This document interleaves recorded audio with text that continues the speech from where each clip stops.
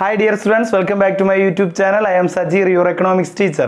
+1 economics improvement examine വേണ്ടി prepare ചെയ്യുന്ന പ്രിയ വിദ്യാർത്ഥികൾക്ക് വേണ്ടി സ്ഥിരമായിട്ട് ചോദിക്കുന്ന ക്വസ്റ്റ്യൻസും ഉത്തരങ്ങളും ഉൾപ്പെടുത്തിക്കൊണ്ടുള്ള ഒരു ക്ലാസ് ആണ് ഇന്നത്തെ വീഡിയോയിൽ ഉൾപ്പെടുത്തിയിരിക്കുന്നത്.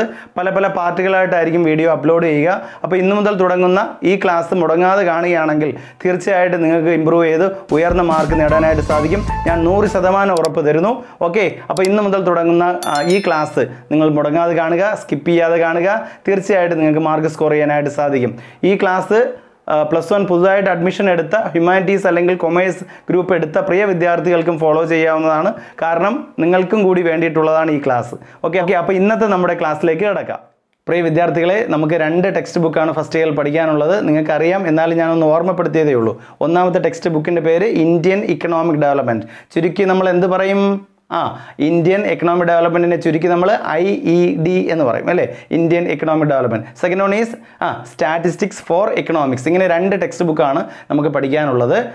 2ൽ നിന്നും 40+40 80 മാർക്കിനാണ് നമ്മുടെ റിട്ടൺ എക്സാം. നിങ്ങൾക്കറിയാം, എന്നാലും ഞാനൊന്ന് ഓർമ്മപ്പെടുത്തിയെന്നേ ഉള്ളൂ. ഓക്കെ, ഇതിൽ സ്റ്റാറ്റിസ്റ്റിക്സ് ഫോർ എക്കണോമിക്സ് എന്ന് പറയുന്ന ടെക്സ്റ്റ് നമുക്കിന്ന് സ്റ്റാർട്ട് ചെയ്യാം. അതിൽ ഫസ്റ്റ് ചാപ്റ്റർ എന്ന് പറയുന്നത് ഇൻട്രൊഡക്ഷൻ ചാപ്റ്റർ ആണ്. അതിൽ നിന്ന് സ്ഥിരമായിട്ട് ചോദിക്കുന്ന 2 ക്വസ്റ്റ്യൻസ് എന്ന് പറഞ്ഞാൽ, ഒന്ന് definition of സ്റ്റാറ്റിസ്റ്റിക്സും, 2 the importance of statistics in economics. ഇങ്ങനെ 2 ക്വസ്റ്റ്യൻസ് ആണ് പ്രധാനമായിട്ടും എല്ലാ പരീക്ഷയ്ക്കും ചോദിക്കുന്നത്. അതിൽ ഒന്നെന്ന് പറയുന്നത് എന്താണ്, ഡെഫിനിഷൻ ഓഫ് സ്റ്റാറ്റിസ്റ്റിക്സ്. നിങ്ങൾക്കറിയാം, 2 സെൻസിലാണ് സ്റ്റാറ്റിസ്റ്റിക്സിൻ്റെ ഡെഫിനിഷൻ പറഞ്ഞിരിക്കുന്നത്. ഒന്ന് സിംഗുലാർ സെൻസും 2 പ്ലൂറൽ സെൻസും. സിംഗുലാർ സെൻസിൽ സ്റ്റാറ്റിസ്റ്റിക്സിൻ്റെ മീനിങ് എന്താ? It is the science of statistics is the science of collection, classification, presentation, analysis and interpretation അല്ലെങ്കിൽ conclusion of data. ഇതാണ് സ്റ്റാറ്റിസ്റ്റിക്സിൻ്റെ സിംഗുലാർ ഫോമിലെ ഡെഫിനിഷൻ എന്ന് പറയുന്നത്. ഓക്കെ, അപ്പോൾ ഡേറ്റ നമ്മൾ എന്ത് ചെയ്യുന്നു? കളക്ട് ചെയ്യുന്നു, അതുപോലെ ക്ലാസിഫൈ ചെയ്യുന്നു, പ്രസൻറ്റ് ചെയ്യുന്നു, സാധാരണക്കാരന് മനസ്സിലാകുന്ന രീതിയിൽ അതിനെ പ്രസൻറ്റ് ചെയ്യുന്നു, പിന്നെ അനാലിസിസ് ചെയ്യുന്നു, ലാസ്റ്റ് നമ്മൾ കൺക്ലൂഡ് ചെയ്യുന്നു. ഇങ്ങനെയൊക്കെ ചെയ്യുന്നതിനെ പറയുന്ന പേരാണ് എന്താ? സ്റ്റാറ്റിസ്റ്റിക്സ്. ഓക്കെ, അപ്പോൾ statistics in singular sense meaning statistics is the science of collection, classification, presentation, analysis and interpretation of data. In plural sense, statistics means the numerical facts systematically collected. Numerically ആയിട്ടുള്ള സംഖ്യാരൂപത്തിലുള്ള facts, വിവരങ്ങൾ വളരെ systematic ആയിട്ട് collect ചെയ്യുന്നതിനെ പറയുന്ന പേരാണ് statistics. Okay, അപ്പോൾ in plural sense statistics means numerical facts systematically collected. Okay, അപ്പോൾ 2 മാർക്കിൻ്റെ ക്വസ്റ്റ്യൻ നമ്മൾ പഠിച്ചു കഴിഞ്ഞു. ഡെഫിനിഷൻ ഓഫ് രണ്ടാമത്തെ ക്വസ്റ്റ്യൻ എന്ന് പറയുന്നത്, what are the importance of statistics in economics.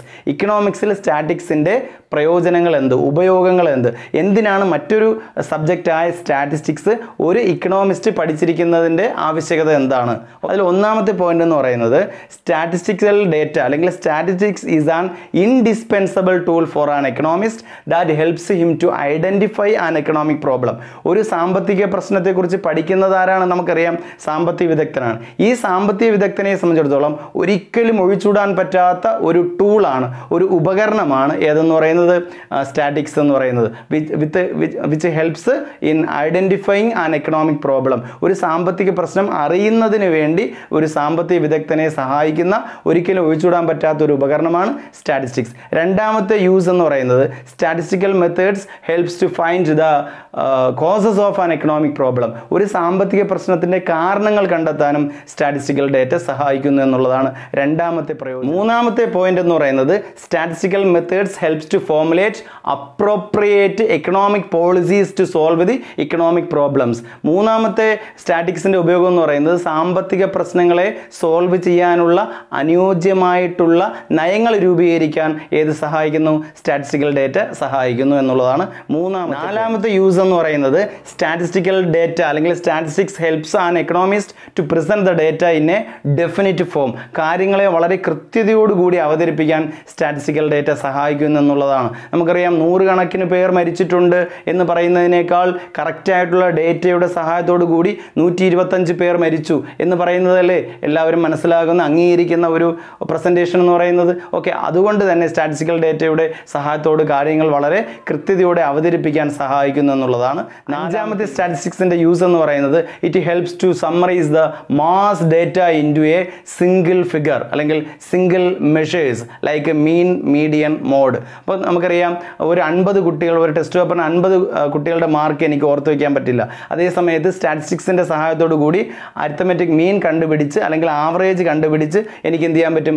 ഈ മാസ് ആയിട്ടുള്ള 50 കുട്ടികളുടെ മാർക്ക് ഒരു സിംഗിൾ ഫിഗർ ആക്കി ആവറേജ് മാർക്കാക്കി എനിക്ക് എന്ത് ചെയ്യാൻ പറ്റും? പ്രസൻറ്റ് ചെയ്യാനായിട്ട് സാധിക്കും. ഇത് സ്റ്റാറ്റിക്സിൻ്റെ മറ്റൊരു സ്റ്റാറ്റിസ്റ്റിക്സിൻ്റെ യൂസ് എന്ന് പറയുന്നത് statistical data helps to find the relationship of different economic factors. നമുക്കറിയാം ഡിമാൻഡ്, പ്രൈസ്, സപ്ലൈ ഇതൊക്കെ എവിടെ പഠിക്കുന്ന ടേംസിലാണ്, എവിടെ പഠിക്കുന്ന ഫാക്ടേഴ്സാണ്?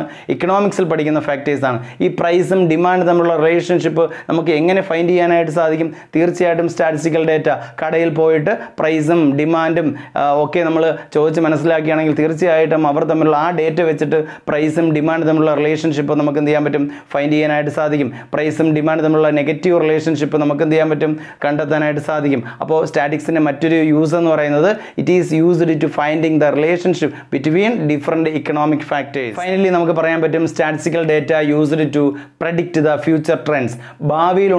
ഫ്യൂച്ചറിൽ ഉണ്ടാകുന്ന ട്രെൻഡുകൾ മനസ്സിലാക്കാൻ വേണ്ടിയിട്ട് സ്റ്റാറ്റിസ്റ്റിക്കൽ ഡേറ്റ നമ്മളെ സഹായിക്കും. അപ്പോൾ ഈ രണ്ട് ക്വസ്റ്റ്യൻസും, അതായത് definition of statistics and the importance of statistics in economics, ഈ രണ്ട് ക്വസ്റ്റ്യനാണ് ആദ്യത്തെ ചാപ്റ്ററിൽ നിന്ന് മുടങ്ങാതെ എല്ലാ പരീക്ഷയ്ക്കും ചോദിച്ചുകൊണ്ടിരിക്കുന്നത്. അപ്പോൾ തീർച്ചയായിട്ടും നിങ്ങൾക്ക് ഇത് മനസ്സിലായി കാണുമെന്ന് വിശ്വസിക്കുന്നു. ഓക്കെ, നമുക്ക് അടുത്ത ചാപ്റ്ററിലോട്ട് കിടക്കാം.